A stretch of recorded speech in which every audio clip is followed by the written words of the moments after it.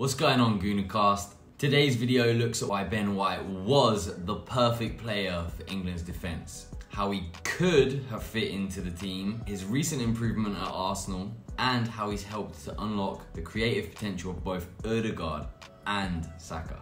We're not going to talk too much about the politics of why he's now unavailable for England. For whatever reason it is, the fact is he is now unavailable, and only months before the Euros. At a time when England need him more than ever, White is playing the best football of his career. He's part of arguably the best defence in world football, let alone the Premier League. And so many of the players that before he was behind them in the pecking order, now those players are unavailable or unfancied. So this fallout could not have come at a worse time. England's team is incredible right now. They are absolutely top class, you could even say world class players throughout the team. Among the absolute favourites for the Euros. We've been performing at an elite level for years. Back-to-back tournaments that were very successful, and we are challenging to win these competitions consistently. But if you're looking at the defence, it's not so great. Whereas previously, the midfield was also a bit of a weak link. The emergence of Rice and Bellingham have completely changed the feel of that area. In defence, we're really still waiting for an upgrade. That upgrade could have been Ben White. Where would he play? Is he in a fullback ahead of the other 5 top class fullbacks, or centre back where he doesn't even play for his club? Farcical claim, I know. England are crying out for a centre back to partner John Stones. Look at the current options. Tomori barely ever gets a chance, no matter how well he plays for Milan. Gomez is decent, but even Liverpool don't trust him to play at centre back. Branthwaite is probably the future. We've already seen he knows how to defend at Everton, and I'm sure soon he's going to be joining someone and we'll be able to see how well he can play too. Konza, he's a backup, if that. Dunk is actually class. I just think he's traumatised from all these goals that Brighton are conceding for fun. Colwill is really good. Great left foot, good balance, defends well and passes it forward nice. Chelsea need to stop playing him at left back. Guehi is solid, dependable, but is he starting for England at World Cups? I really doubt it. And Maguire, without jumping on the bandwagon, he just doesn't play enough football. So you can't have him in the team because he's too rusty. And even when he's not, he's still Maguire. And in first place is John Stones, the best English defender that's not named Ben White. Talking of centre-backs that play high up the pitch in teams that dominate games, get loads of touches and are class on the ball, is why England have missed a trick with Ben White. His position, even from fullback, is not actually that different from what you'd expect to see from a centre-back. His recent success has come from inverting from the flank towards the centre. It looks like he's playing more of a midfield position, but the centre-backs are getting touches like central midfielders these days anyway. These centre-backs are spending most of their time on or near the halfway line in the big teams. And the fact that he bombs forward so well and gets on the overlap of Saka should be seen as another strength to his game, not a flaw that's going to prevent him from defending in the centre with discipline. So I think no problem him being next to John Stones, even though they are both quite similar in this ball-playing centre-back mould. Arteta rates White so highly that in the first few games of this season he had Gabriel on the bench, with Partey shoehorned in at right back just to keep White in the team. Until recently, White could have been ranked as low as 5th of the players you'd expect to see as England's right back.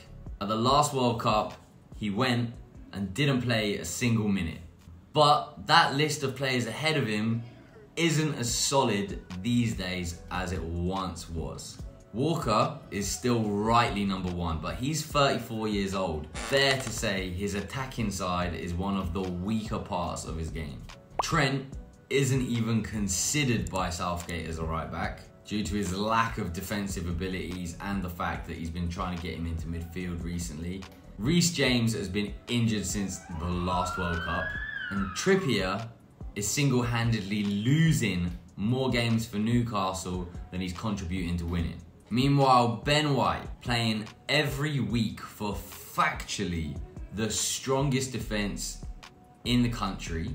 He's playing directly behind and in line with his England teammate Bukayo Saka, with a level of chemistry that cannot be forged between players that only meet up and train together ahead of these big tournaments or these rare friendlies. That bond between them, threat he provides, and the chemistry they've got is invaluable at the highest level. At the very least, he's the attacking option to complement the defensive prowess that we get from Kyle Walker. But for those tactical changes that we're gonna need to make against teams that will defend in the low block and we have to break them down, no one's better at right back than Ben White. He's recently been a huge part of helping not just Saka but also Ødegaard to unlock their attacking potential too. You can take a look at this article from The Athletic that explains it perfectly. Arsenal frequently use White, Ødegaard and Saka to direct most of their attacks down that right flank.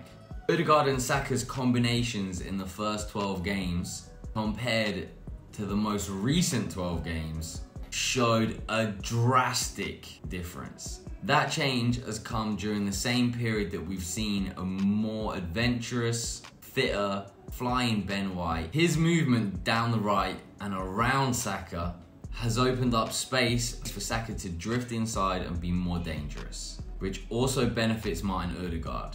Now, we already looked at why and how Ødegaard has dropped deeper to get more involved in the play. Those improvements were incredible. This recent Ben White is a stark contrast to the Partey experiment in the first 3 games of the season. This graph from the Brentford game shows the quality of passers and passes. Look how important that trio are right up in the corner of the pitch.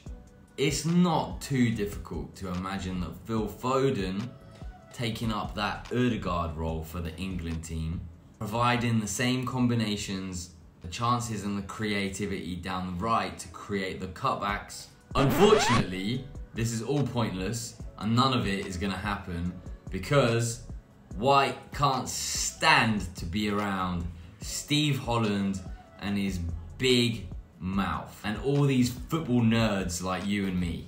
I guess it means we'll have to win the Euros, Southgate and Holland will leave and go to Man United to be ruined by them. White comes into the England team with Saka on the right flank, and then together they help us to go and win the World Cup. Remember where you heard that first. Alright GoonerCast, we're done for today's video. If you want to help tell Steve Holland to shut his big mouth, then bang a thumbs up on the video and subscribe to the channel to help us win that World Cup too. Much love everyone, don't forget to check the Ødegaard story video that looks at his story and how he became the midfielder that we wouldn't swap for any other. Big up Arsenal.